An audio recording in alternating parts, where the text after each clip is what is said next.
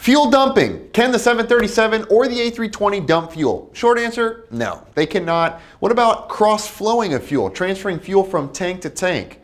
No, they can't. They can, however, cross-feed. Let's talk about cross-feed for just a second. Cross-feed is exactly what it sounds like. We're going to feed the opposite engine respective to where that tank is with the fuel that's actually feeding it to that engine. So for example, in the case of a 7.3, tank number 1, that left main tank, can feed engine number 2 on the opposite side. Likewise, tank number 2 could feed engine number 1. Same could be said for the A320, whereby inner tank feeds engine 2, or inner tank number 2, the right engine, or the right tank rather, could feed engine number 1 on the opposite side. We can certainly feed, cross-feed from tank to engine, but we can't go tank to tank, and we also can't dump fuel. That's why you'll notice, if you look very closely at the overhead panel, those push buttons or those rotary select switches in the case of the 7.3 are intentionally labeled cross-feed as opposed to cross-flow, and you will notice on these narrow-body aircraft, particularly 7.3 and 320 we're talking here, you will find no option to actually dump any fuel. All right, a little note there on fuel. We do talk more about it, of course, on our online programs.